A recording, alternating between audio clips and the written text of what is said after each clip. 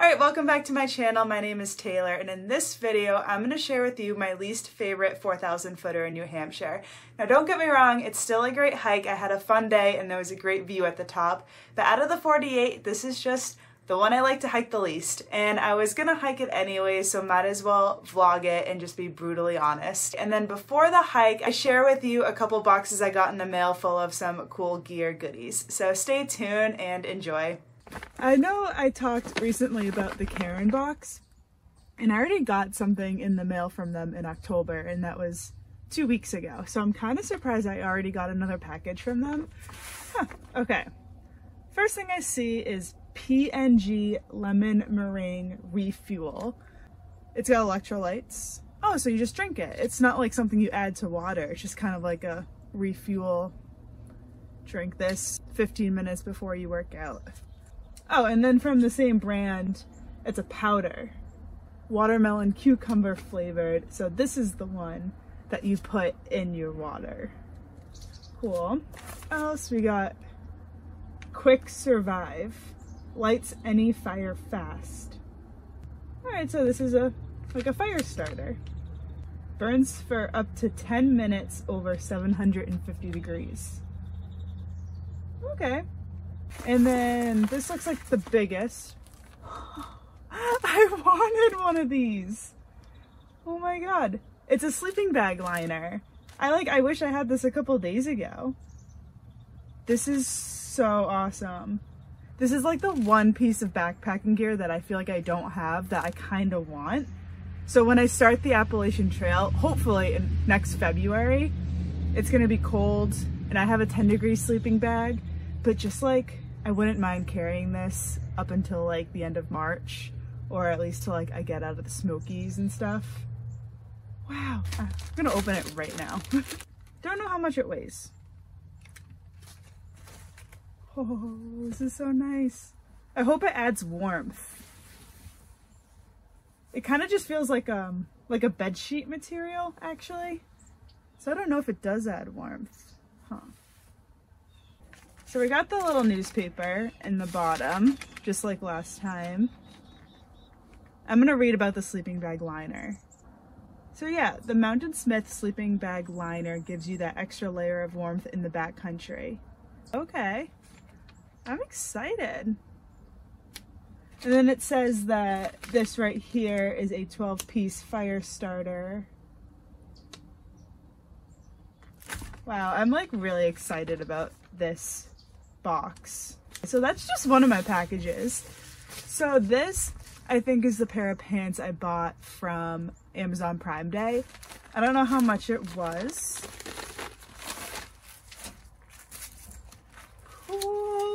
These are nice. I like how the bottoms you can tighten around your ankles.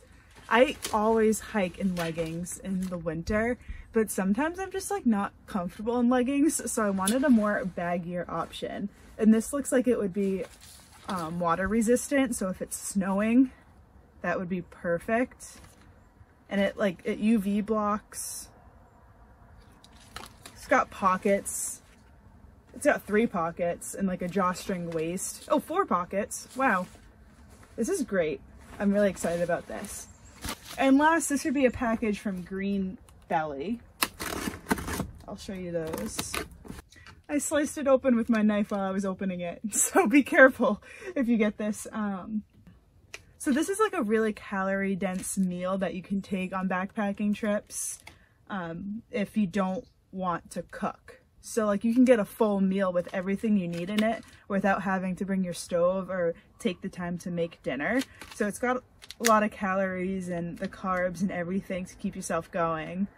This meal provides over 25% of your daily nutrition: calories, proteins, fiber, fat, sodium, carbohydrates.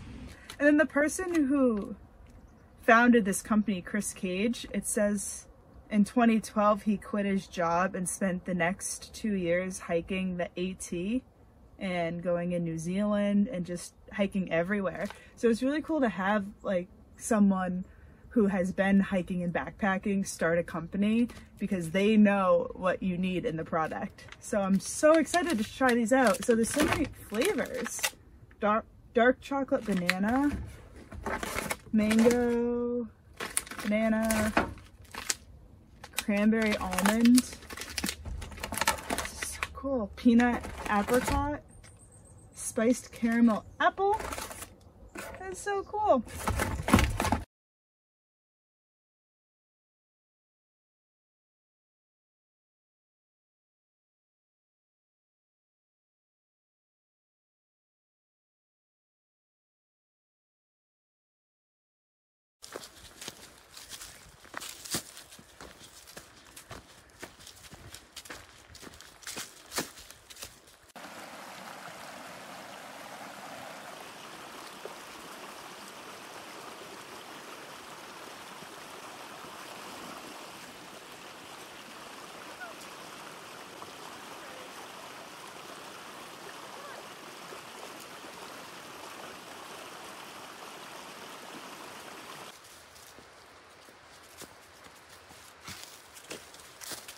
I am currently hiking up Mount Cabot. Callie is currently eating leaves. Let's stop. I'm starting this a little different. I'm already 2.2 miles into the hike, but that's because the first mile was really flat and I walked it really fast as a good warm-up. And then ever since then, there's been this giant stream on the side of the trail, which is really loud, and I didn't want to film next to that. So the whole reason why I'm filming this hike is because I want to explain why this is my least favorite 4,000 footer.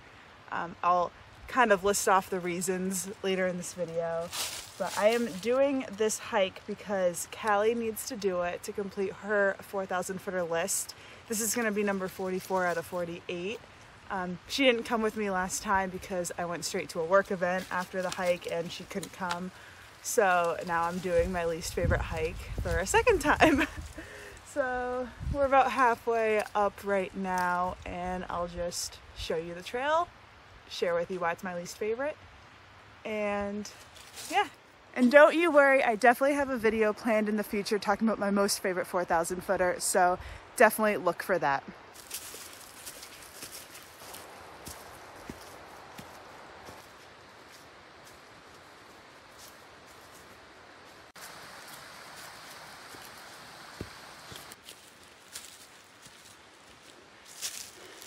All right, reason number one why this is my least favorite 4,000 footer. Its location. It is the northernmost mountain out of the 4,000 footers. It takes the longest to get to from my house. The drive was about 2 hours and 20 minutes.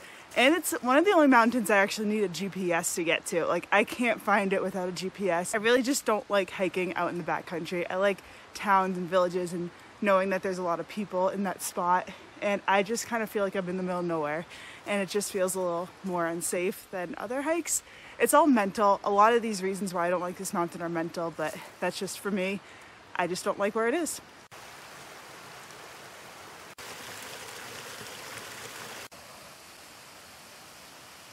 All right, the second reason why I don't like this 4,000 footer is I always have this fear I'm gonna have an unpleasant experience with an animal. I don't know why. I have seen a YouTube video from Chris Goes Outdoors where he had an encounter with a bear, and then even driving up this road, there's so many signs about moose checkpoints or something, which I don't know what it means, but just me being this far up north, I feel like there's a greater chance I'm gonna see a moose or a bear, and it's just kind of like an unsettling feeling. Like, I feel anxious. Like, if I'm gonna have a wildlife encounter, I feel like it's going to be on this hike. Again, this is mental, probably not the case. I've never seen a moose or a bear on this trail, so I have no reason to say that, but I don't know. I don't like it. We just dipped down into a place called Bunnell Notch. It got cold and got mossy. Whew, it's kind of spooky. Mount Cabot, 1.8 miles away.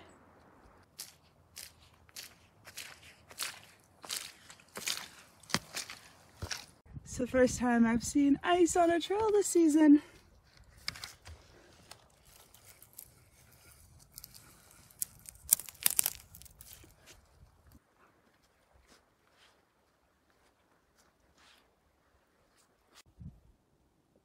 We're now on the Kilkenny Ridge Trail, so it's opened up a little bit. You see some things.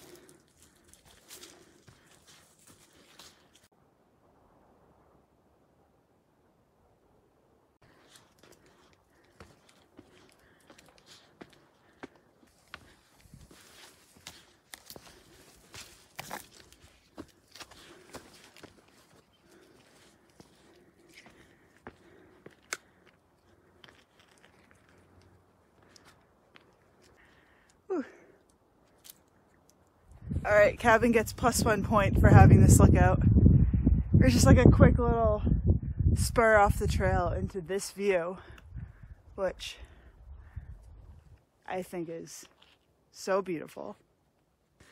That lookout was actually listed on the Gaia GPS app, and it's called Bunnell Rock. So that's cool. I didn't know about that.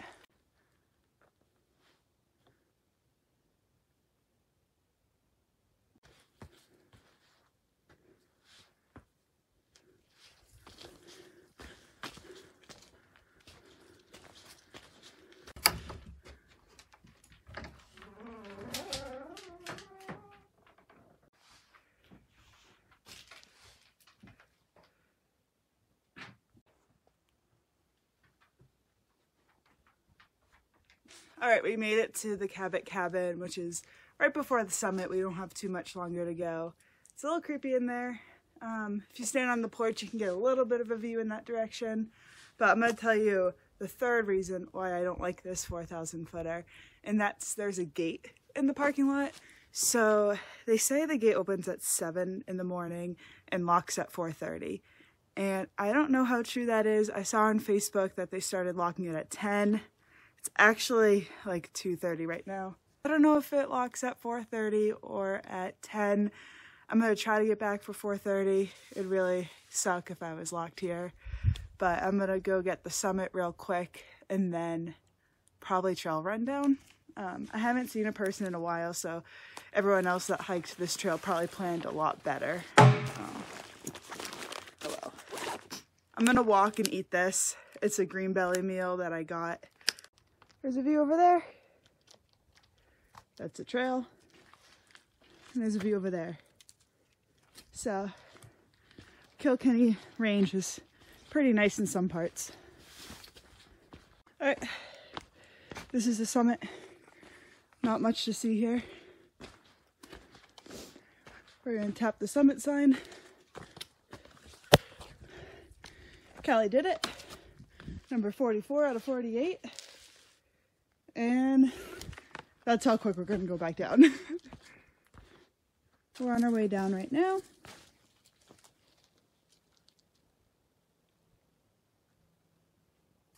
I'm hiking down in like a jogging pace.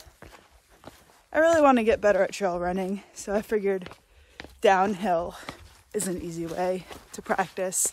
And plus I want to get down there by 4:30 because of the risk of being locked in. That wouldn't be fun. So, time to jog. Not much leaf peeping up here. Everything's green. Alright, it's about 4:20. There's a chance that the gate locks in 10 minutes. So, I'm going pretty fast. I'm getting close to the parking lot. I guess, now that I think of it, that's probably like one of the major reasons why this is my least favorite, because I can't hike it on my own time. I mean, yeah, it's my fault that it's Sunday and I slept in and I got a really late start. But, oh my god, it puts a lot of pressure trying to get back to the car at a certain time. There were a ton of cars here this morning, but everyone planned a lot better than I did and got out of here.